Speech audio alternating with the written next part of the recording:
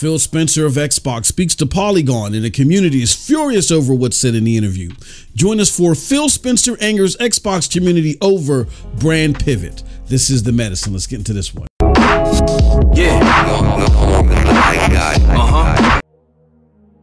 What's up, people? What's up, people? What's up, people? It's your boy MM2K of Geeks, Hard Knock Digital Culture, Cloud Dosage, MM2K Gaming, you name it, I am there.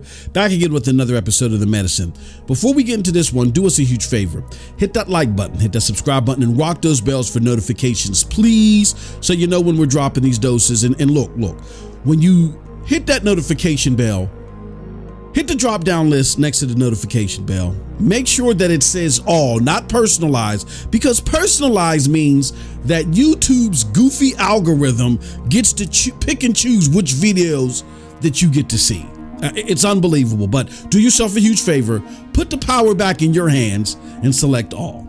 With no further ado, let's get into today's video. It's a great one. It's called Phil Spencer angers Xbox community over quote-unquote brand pivot. So story goes as this, folks. Xbox's Phil Spencer just shook up the community with his recent Polygon interview. In it, he says that layoffs at Activision was necessary as Xbox is a business that has to be profitable. He also states that the console market is not growing and that Xbox's brand pivot to games on more platforms is the path to growth. He continues that, to make reference to wanting to put PC stores like Epic and Steam on the new Xbox.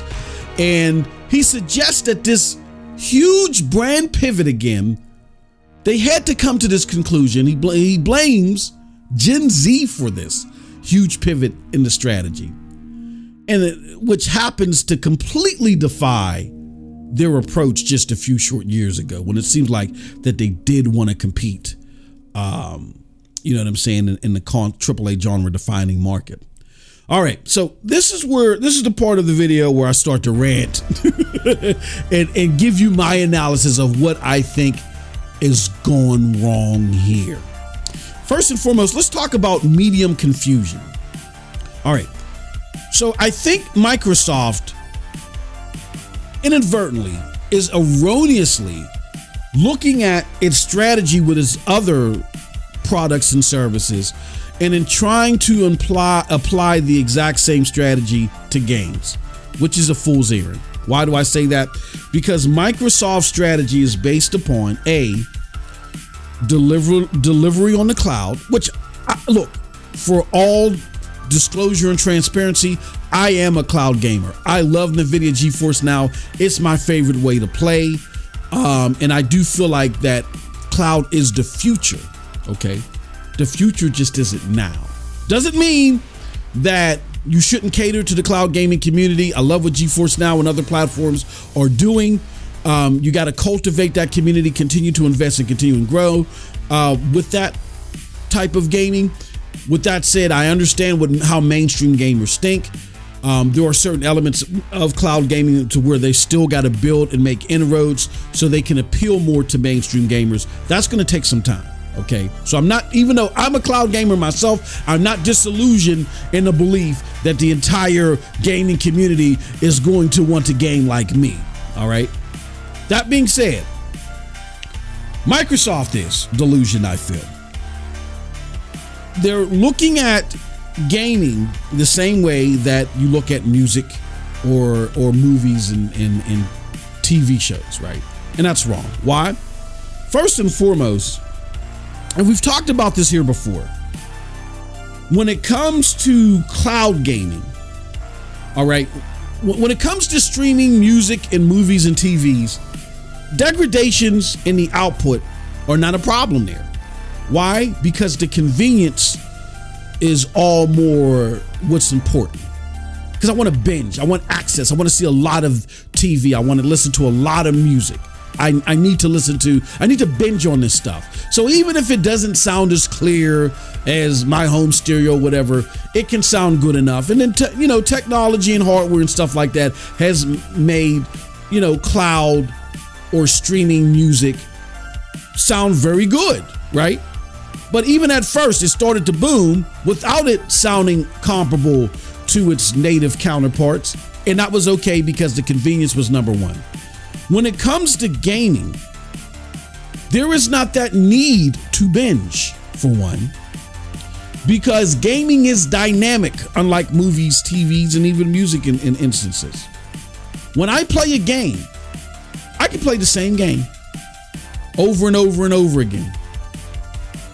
But every time I boot up that game, every time I boot up Fortnite or Call of Duty, I get a different experience. I can play the same level.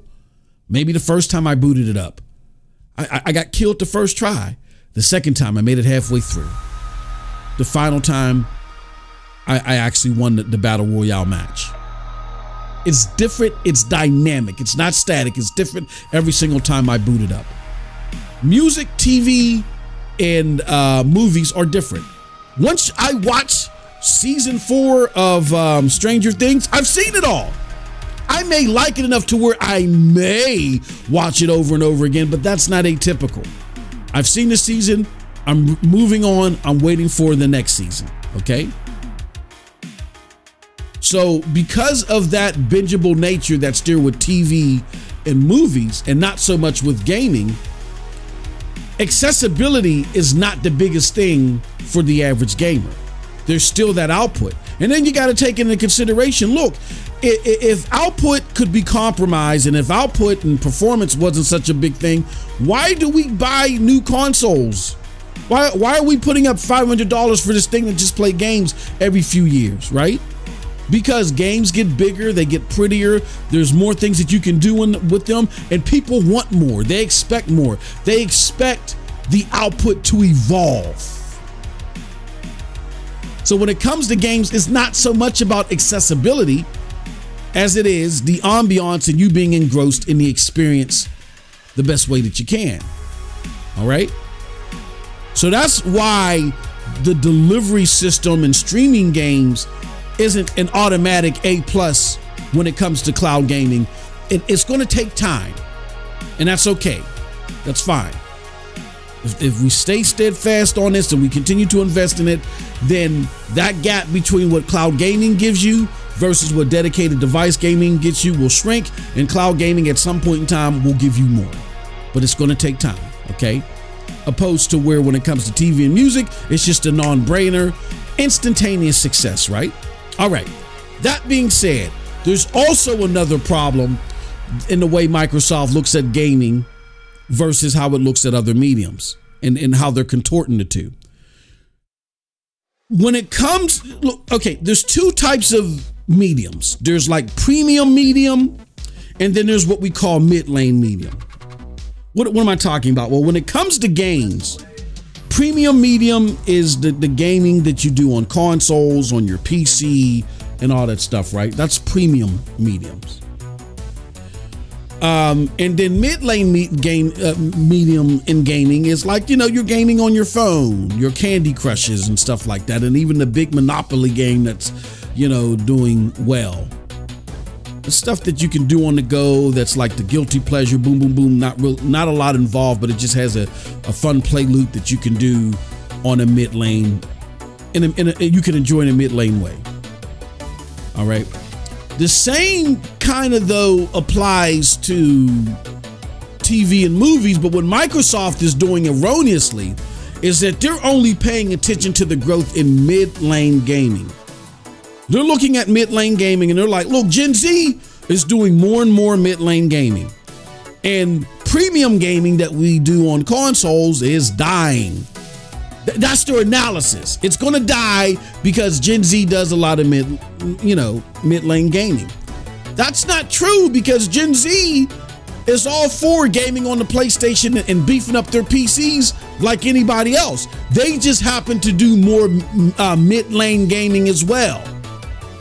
Okay, it's kind of like going to the movies. Dune 2 releases. I got to see that in IMAX versus me watching a comedian, Haha Davis or anybody on there. I ain't got to go to IMAX to watch him. I can just watch him on YouTube or TikTok, right? But I don't want to watch all of Dune 2 on TikTok. You know what I'm saying? Like, I got to go to IMAX to see that.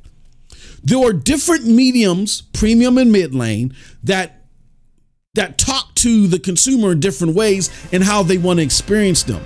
So Microsoft is making a serious faux pas and only paying attention to the fact that Gen Z does a lot more mid-lane gaming than previous generations. They still do a lot of consumer gaming. And to back this up, I want to show you something. This is from someone by the name of Nib. He goes by @Nib95 on Twitter, @Nib95_ on Twitter. Definitely check him out. I love the analysis that he does. And he says, look here, the console gaming market has actually grown faster than the PC market, which is something that Microsoft toots that they want to invest more in versus console, because console is flat and dead, right? And in terms over the past 6 years, he says, per data analysis firm Newzoo, growth, and he shows the growth from 2017, versus now, right? So yeah, the amount of users may have gone flat, but the growth in revenue and stuff like that, it continues to soar. So this belief system that console gaming is dead and really not going to be lucrative is a farce. There is nothing showing that in totality. There is a growth in mid-lane gaming, definitely, and mid-lane gaming is definitely something that you want to invest in and be a part of. But I'm looking at PlayStation and looking at Nintendo, looking at PlayStation in particular making more money in gaming than Microsoft, even after they bought ABK. And I'm like, premium gaming is doing quite well. All right. So with that said, here's my thoughts on the market not growing.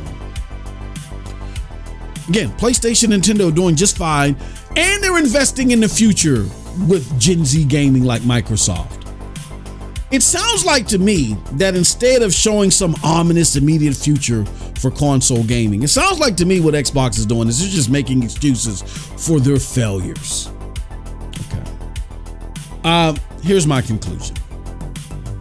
Xbox wanted to compete, but they just don't know how with the current personnel. Satya doesn't know enough about the culture to see this.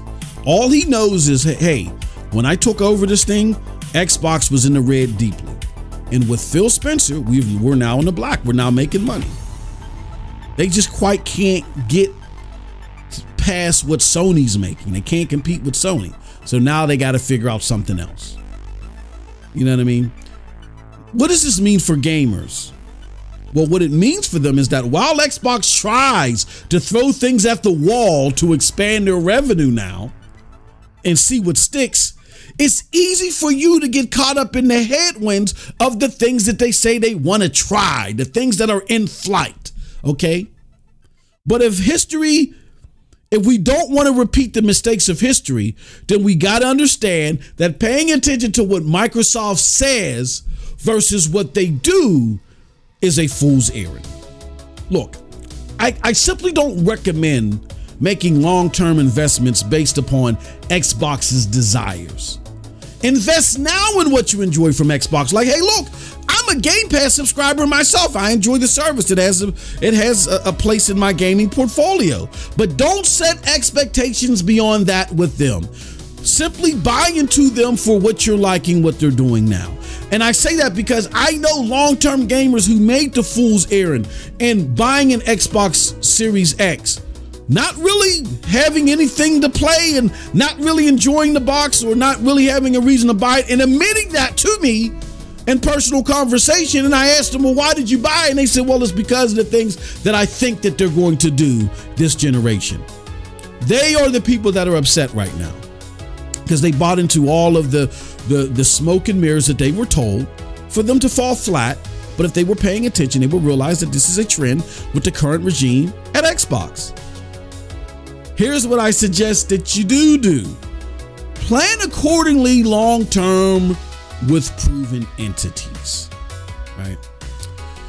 And if you don't want to take it from me, believe someone who is a serious Xbox enthusiast who's always writing and always trying to be optimistic on these things that Xbox desires to do. But even they recognize the issues that they're running through now with gaming.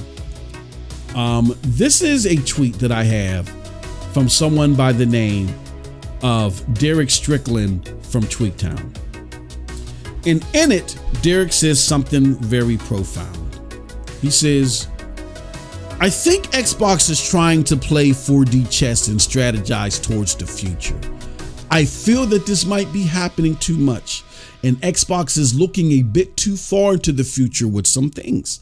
It feels like Xbox is trying to shift too often in a bid to anticipate more profitability. All right. I think no true words have been spoken. So if you don't want to listen to me, listen to Derek Strickland of Tweaktown. With that said, that's it from your boy.